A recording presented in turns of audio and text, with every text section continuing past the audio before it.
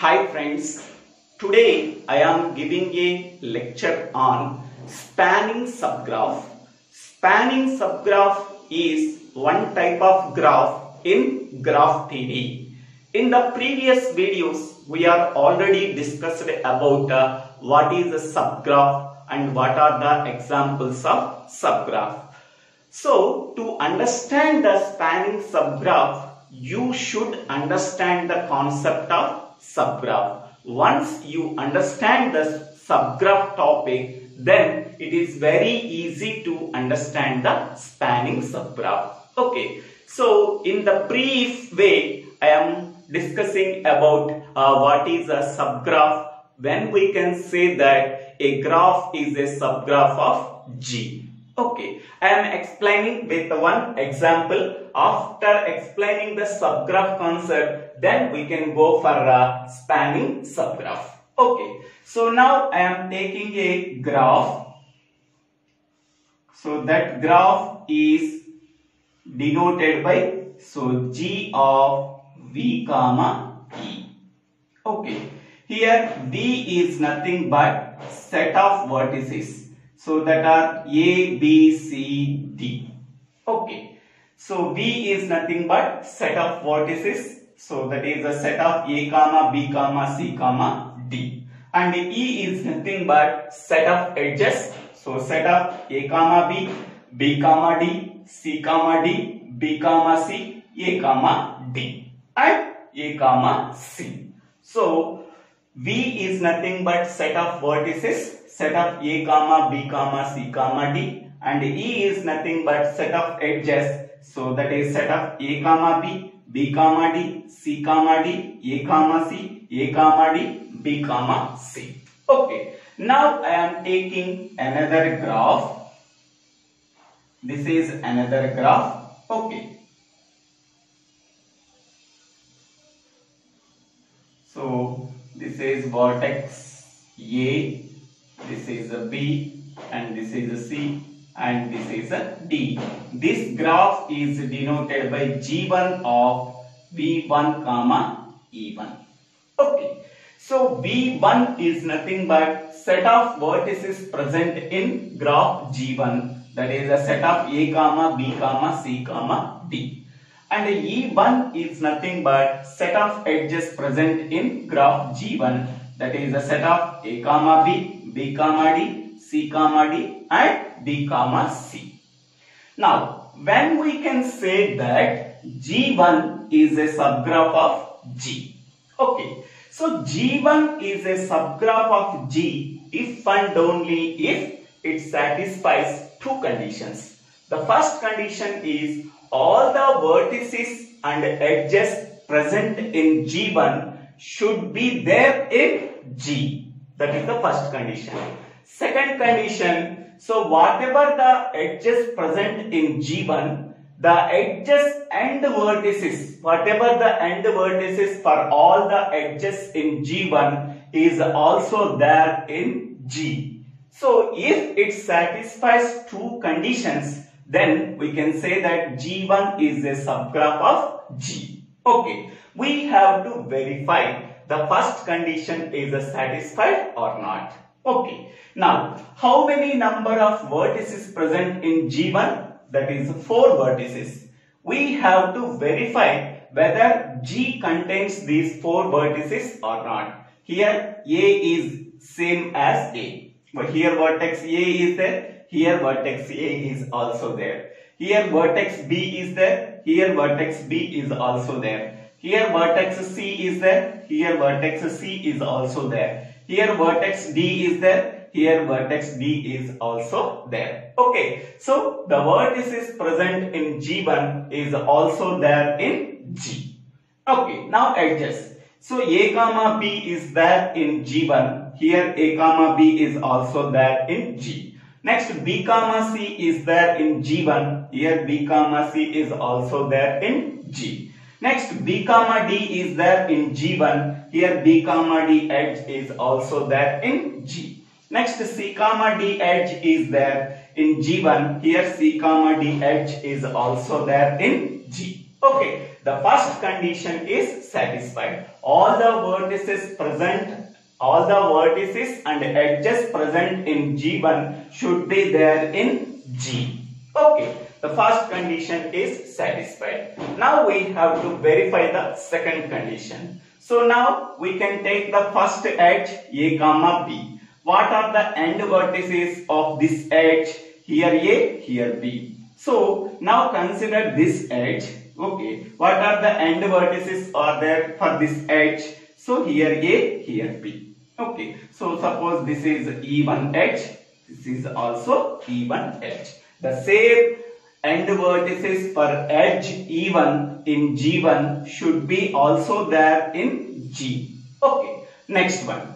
Now we can go for second edge B comma C. Okay, the edge E2 is formed with two end vertices B and C. Okay, so the same edge should be there in G with the same end vertices or not. So here B comma C edge is there, that edge is E2. E2 has the two end vertices B and C. Okay, so the second edge is also there in G. Next, third edge E3 with the end vertices B and D. Okay, so the same edge is also there with the two end vertices B and G in G. Okay, next here E4 edge with the end vertices C and D. Here also E4 edge with the two end vertices C and G. Okay, so here four edges with the end vertices in G1, the same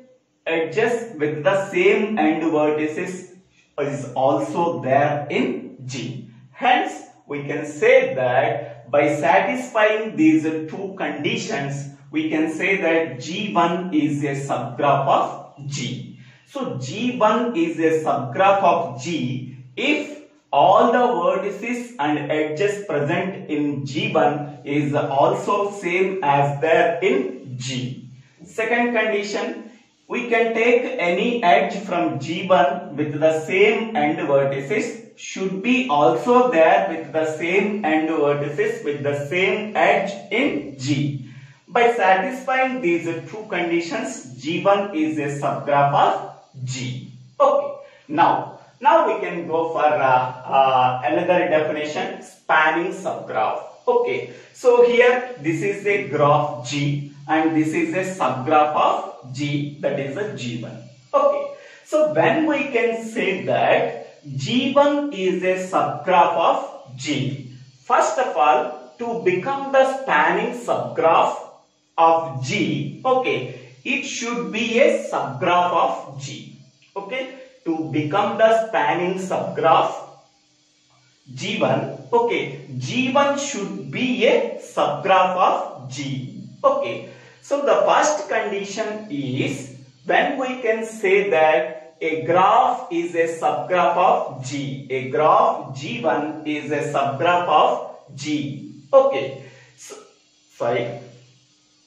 when we can say that G1 is a subgraph of spanning subgraph of G. So when we can say that G1 is a spanning subgraph of G. Okay, first of all, G1 is a subgraph of G.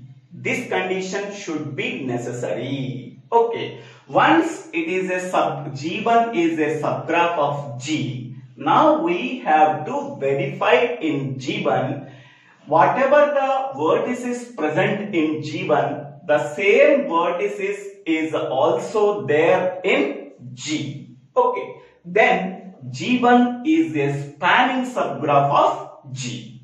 Okay, so G1 is a spanning subgraph of G. First of all, G1 is a subgraph of G. Once we have to verify that G1 is a subgraph of G, now we have to verify that G1 is a spanning subgraph of G or not. Okay, so whatever the vertices present in G1, okay, the same vertices must and should be there like as in G. Okay, hence we can say that G1 is a spanning subgraph of G. Okay, here in the case of spanning subgraph, we do not consider the edges concept. Okay, we are concentrate only on the vertices. Okay, whatever the vertices present in G1, okay, these all vertices should be there in G. Hence we can say that G1 is a spanning subgraph of G. Okay, so now we can go to this example. Okay, so this is the given graph and these are the spanning subgraphs. Okay, we have to verify that. Once we are understanding these examples, then we can go for the definition. Okay, so here this is one spanning subgraph of this graph. This is one spanning subgraph of this graph. This is one spanning subgraph of this graph. Okay, first we have to verify this one, whether this is a spanning subgraph of this one or not. Okay, so what are the vertices present in this one? So A, B, C, D. Okay, these four vertices should be there in G. Yes, A, B, C, D. Four vertices present in this one. Okay, next one, what are the edges present in G1? A comma B, B comma C, C, B comma D and C comma D. These edges should be there in G compulsory. Here A comma B is there, B comma C is there, B comma D is there, C comma D is there. Okay, all the vertices present in G1 should be there in G. All the edges present in G1 should be there in G, and end vertices of the edges A comma B. So this edge has the end vertices A comma B. So here this edge has the same end vertices in G. Okay. Here B comma C. This edge has the end vertices B comma D. The same edge has the end vertices B comma C in G. Next, this edge has the end vertices B comma D. So the same edge has the end vertices B comma D in G.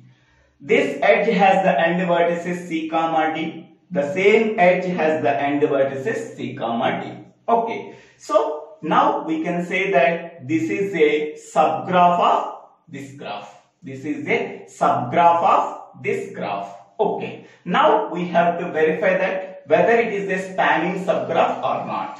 To become this graph is a spanning subgraph of this graph, it should contain whatever the vertices. Okay. The same vertices should be there in G. Here A, B, C, D. Here A, B, C, D is there. Okay, hence we can say that this graph is a spanning subgraph of this graph. Okay, we do not bother about the edges. Only whatever the edges present in this graph, the same vertices should be there in G. Hence we can say that this graph is a spanning subgraph of this graph. Okay, next we can go for this one. Okay, so here A, B, C, D, four vertices are there. These four vertices should be there in G. Yes, four vertices should be there in G. Hence we can say that this is a spanning subgraph. Okay, now consider this one. Okay, how many number of vertices are there? Four vertices A, B, C, D. The same vertices should be there in G. Hence we can say that this is a spanning subgraph. Okay, so to become the spanning subgraph, first of all it is a subgraph. Once it is a subgraph, then we have to verify that whether it is a spanning subgraph or not. Okay, to become the spanning subgraph, what are the vertices present in the subgraph? The same vertices should be there in main graph G. Hence we can say that so this is a subgraph of spanning subgraph of G. So these three are called as spanning subgraph of this graph. Okay. Now Now we can go for this example. Okay. So this graph is a spanning subgraph of this graph or not. Okay. First of all, it is a subgraph or not. Okay. To become the subgraph, first of all, what are the vertices and edges present in this subgraph, in this graph, should be also there in graph G. Okay. Here, how many number of vertices are there? B, C, D. 3 vertices are there. But the main graph contains 4 vertices. Okay. 4 vertices. Okay. So, this condition is not satisfied. So, here, vertex A is missing. Vertex A is missing. Okay. If any vertex is missing in the subgraph or spanning subgraph, okay, like as in same graph G, so hence we can say that this is not a spanning subgraph. Okay. Next one, but it is a subgraph. But it is a subgraph because so here 3 vertices are there, B, C, D. The 3 vertices should be there in G. Yes, B, C, D is there. What are the end vertices? B, comma, C. For this edge, B, comma, C is there. The same edge is also there with the same end vertices, B, comma, C. Here B, comma, D is there. The same end vertices for this edge, B, comma, D is there. For this edge, C, comma, D is there. So the same edge is also there in G. Okay. So it is a subgraph because it satisfies the definition of the subgraph. But it is not a spanning subgraph because whatever the vertices present in the main graph, the same vertices should not be there in the subgraph. So hence we can say that it is not a spanning subgraph because vertex A is missing. Okay. And this is a subgraph because 3 vertices present in the subgraph. So here also these same 3 vertices should be there in this graph. Okay.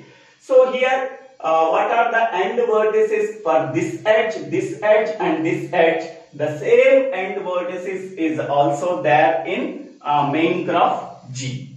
But it is not a spanning subgraph because in the main graph G, 4 vertices are there, but in this subgraph, 4 vertices are not there. So here, vertex D is missing.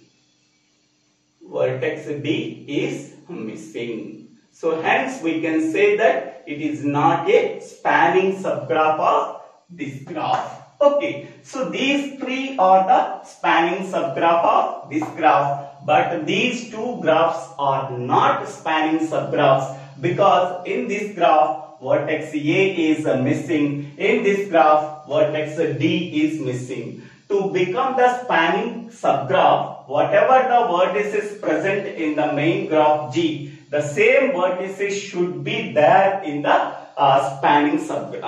subgraph G1. Okay. So here vertex A is missing, here vertex D is missing. Hence we can say that these 2 are not called the spanning subgraph of this graph. These 3 are called the spanning subgraph of this graph. Okay. So this is the introduction about the spanning subgraph. So thank you. Thank you for watching this video. If you like this video, please share this video to your friends and classmates. If you like this video, please subscribe my channel name Divvela Srinivasarao.